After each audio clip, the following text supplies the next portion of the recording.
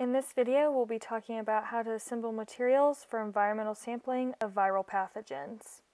You will need the following supplies for this video: plastic storage bags that are gallon size, 4 by 4 inch cotton gauze, pre-moistening solution of choice, and for this video we'll be using phosphate buffered solution or PBS, paint roller covers, a permanent marker if you'd like to designate when sample materials were made, 50 milliliter conical tubes, nitrile or latex disposable gloves, and disinfectant of choice. For this video, we'll be utilizing Clorox wipes for our disinfectant. First, we'll talk about how to prepare cotton gauze environmental samples. Once disinfectant of choice has been applied to the work area and you've put on a new pair of gloves, you'll open one 50 milliliter conical tube, and then you will take one cotton gauze and roll it so that it can be placed vertically within the 50 milliliter conical tube. Once one cotton gauze has been placed within the conical tube, you will utilize another conical tube to measure out 5 milliliters of pre-moistening solution. In this example, we have chosen to use PBS.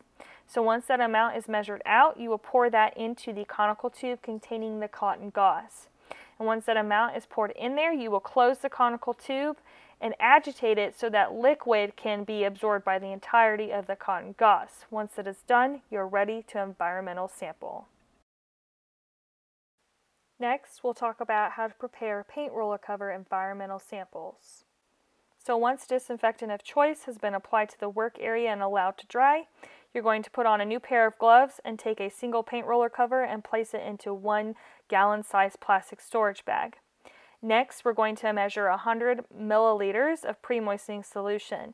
In this case, we have used PBS, and so we're going to utilize the conical tubes that we have already to measure out that 100 milliliter amount. So there we have 50 milliliters of PBS, and we're going to pour it into the plastic bag. And then we're going to use the conical tube again to measure out another 50 milliliters of PBS.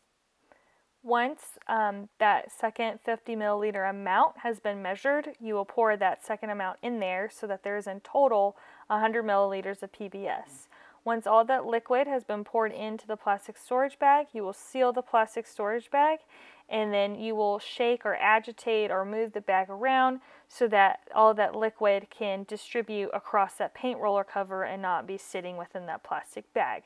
But once all that liquid is dispersed through the paint roller cover, that paint roller cover is ready to use.